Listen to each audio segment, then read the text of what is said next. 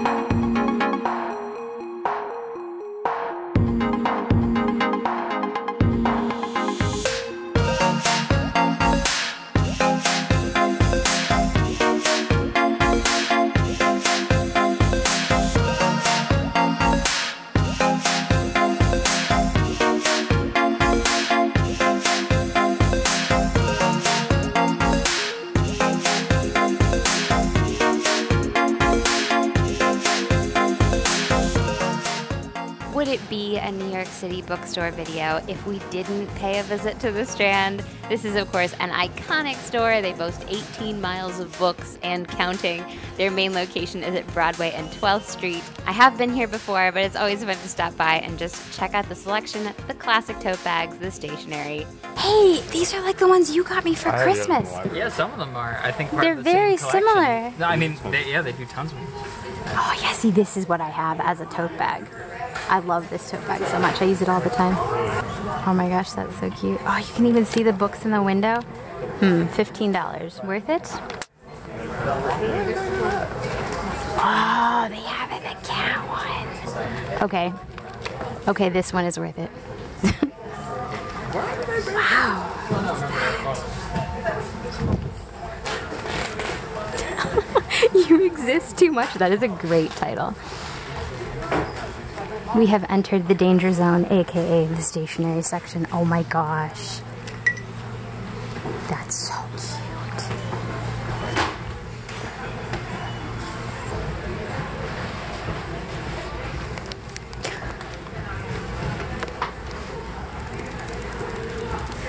Oh my gosh.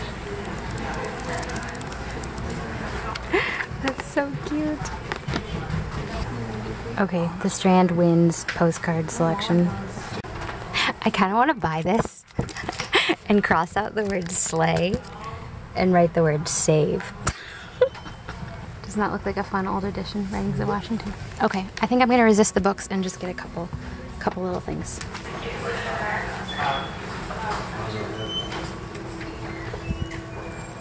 This is the one that I recommend. I use this all the time. Yes, I feel like Becky should be here, because the last time I was here, Becky was with me.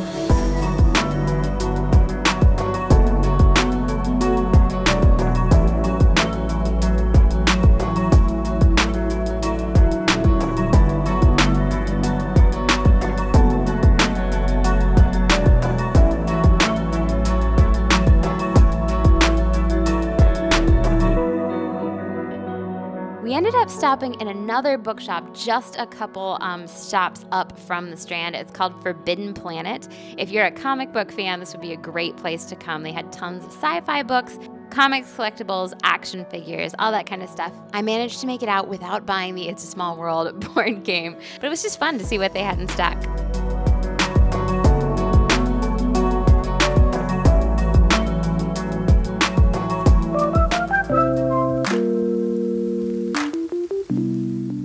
These next two bookstores are so unique and were such a treat to browse. It truly felt like visiting another country. We spent a fair bit of time in the Koreatown district of New York City and ate so many delicious things. I have a whole video coming about all the delicious things we ate in Koreatown, but of course I had to stop in the Korean bookstore. It's called Koryo Books and it is located on 32nd Street. Shout out to all my army out there. I'm a huge BTS fan. If you are a K-pop fan, this will be such a fun bookstore to visit because they had a huge K-pop selection. Definitely not just BTS, but plenty of BTS, plenty of BT21, plenty of like K-drama merch. This definitely made me want to get back to work and try to start learning Korean again. There's a readathon on BookTube going on right now called K-Tropathon, hosted by Christy Lewis from Dostoevsky in Space and some other wonderful booktubers. So if you are a fan of K-pop and books, definitely make sure you go check that out.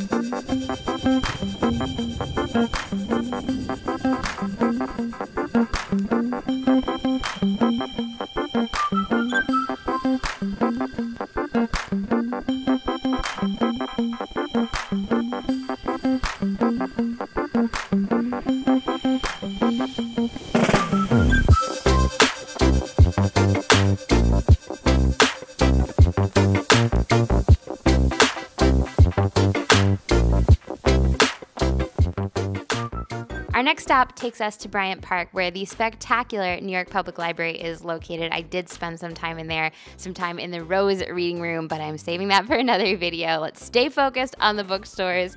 On the other end of Bryant Park, opposite the library, is Kinokuniya. Apologies if I mispronounced that. This is a Japanese bookstore. It has 3 levels. The main level was mostly books in English. Upstairs was a huge selection of manga and anime merch, also a little cafe. Downstairs was really what blew my mind. If you're familiar with my channel, you know I love Disney World. I love going to Epcot, and there's a Japanese store there called Mitsukoshi. And the stationery selection at that Mitsukoshi store always blows my mind. The basement of this bookshop was like the stationery selection at Mitsukoshi on steroids. It was absolutely spectacular. I wanted one of everything. It was so difficult to be restrained.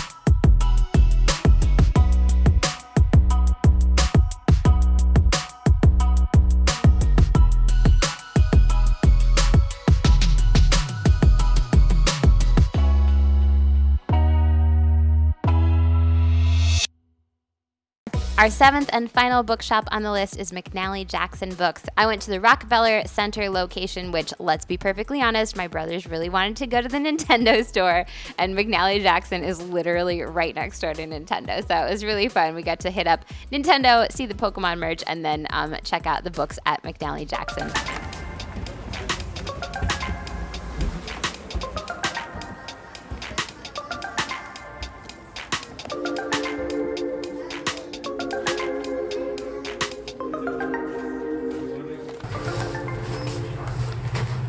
I do not need another edition of Moby Dick, but these look kind of fun. Like 4 different, or no, more than 4. How many editions of Moby Dick are there? 1, 2, 3. You mean okay, Star just Trek 4. First Contact? Star Trek First Contact, is that the name of that book? You know what? We are reading Mark Twain in my book club. I wonder if they've got Twain here.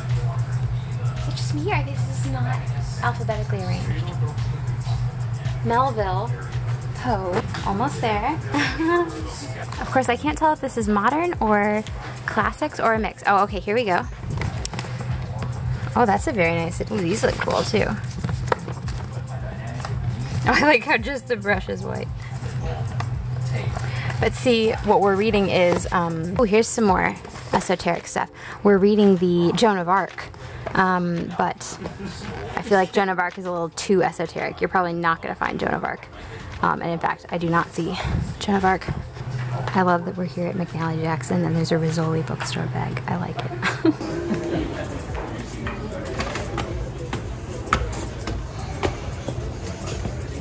Do you see this bowl of pens? I'm totally going to have to go see that one.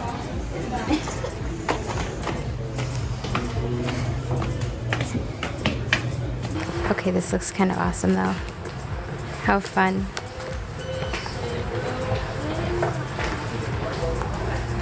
Oh my gosh, this is so dangerous. Look at how extensive this stationery section is. These are gorgeous, but I feel like I already spent my pen budget at the Japanese bookstore. Although, pro tip, they have some of the same pens and they were cheaper.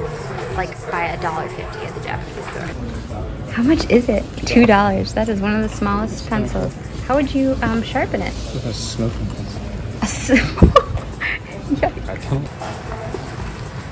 That sounds so fun. Doesn't this look fun? On my bike, I am a geoglyphic doodler, contouring a life without yet knowing its center. That's quite something. What is in this? Oh, some cycling maps, cycling photos. Very intriguing.